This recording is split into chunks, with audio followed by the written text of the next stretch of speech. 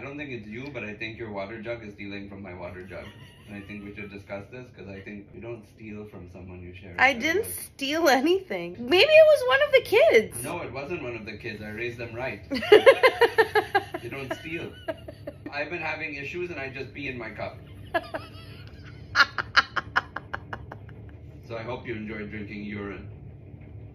You didn't even fill your cup. You have no decency. You don't fill my cup. Like a holy water helps people. Stolen water gives you gallbladder stone.